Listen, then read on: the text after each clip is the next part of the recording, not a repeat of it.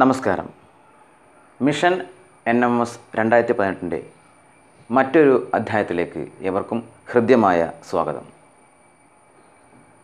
നമ്മൾ പല ക്ലാസ്സുകളായി ചർച്ച ചെയ്തിരുന്നത് പരീക്ഷയ്ക്ക് വരുന്ന രണ്ട് ഭാഗമായ സാറ്റ് മാറ്റ് എന്നതിൽ സാറ്റ് അതായത് സ്കോളാസ്റ്റിക് ആപ്റ്റിറ്റ്യൂഡ് ടെസ്റ്റ് എന്ന ഭാഗവുമായി ബന്ധപ്പെട്ട കാര്യങ്ങളായിരുന്നു.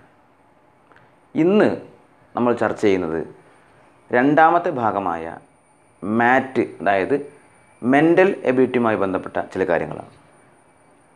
അപ്പോൾ മെൻ്റൽ എബിലിറ്റിയിൽ വളരെ പ്രാധാന്യത്തോടു കൂടെ ചോദിക്കുന്ന ഒരു ചോദ്യമാണ് ഇന്ന് നമ്മൾ ഡിസ്കസ് ചെയ്യുന്നത്. ശ്രദ്ധിക്കുക. ഒരു വസ്തുവിൻ്റെ വില 20% വർദ്ധിക്കുകയും പിന്നീട് 20% കുറയുകയും ചെയ്താൽ വസ്തുവിൻ്റെ വിലയിലുണ്ടായ മാറ്റം എത്ര? ഇതാണ് ചോദ്യം. ഒരു വസ്തുവിൻ്റെ വില 20% കൂടുകയും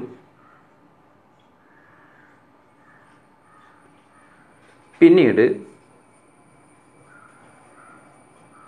20% കുറയുകയും ചെയ്താൽ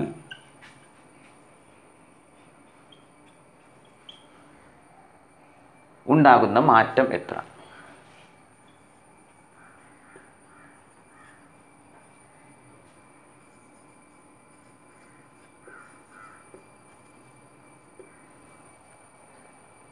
ഇതേ രീതിയിൽ ചോദിക്കാറുണ്ട്. ഒരു വ്യക്തിയുടെ ശമ്പളം 20% വർദ്ധിക്കുകയും പിന്നീട് 20% കുറയുകയും ചെയ്തു കഴിഞ്ഞാൽ ഉണ്ടാകുന്ന മാറ്റം എത്ര? അപ്പോൾ ഇത് നമുക്ക് വളരെ ഈസിയായി ചെയ്ത് എടുക്കാവുന്നതാണ്. ഇവിടെ ചെയ്യുന്നത് ഈ വർധനവിനെ നമ്മൾ എക്സ് ആയി സങ്കല്പിക്കുന്നു. അപ്പോൾ എങ്ങനെ വരും? ഒരു വസ്തുവിൻ്റെ വില X% വർദ്ധിക്കുകയും പിന്നീട് X% കുറയുകയും ചെയ്താൽ ഉണ്ടായ മാറ്റം എത്ര എന്ന രീതിയിലായിരിക്കും.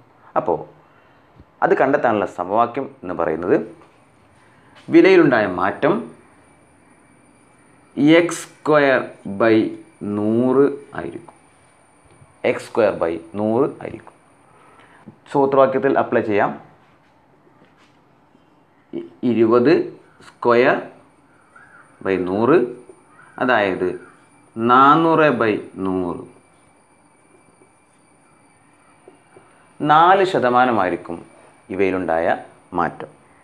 ഈ രീതിയിൽ നമുക്ക് ഈ ചോദ്യം വളരെ ഈസിയായി ചെയ്തെടുക്കാവുന്നതാണ്.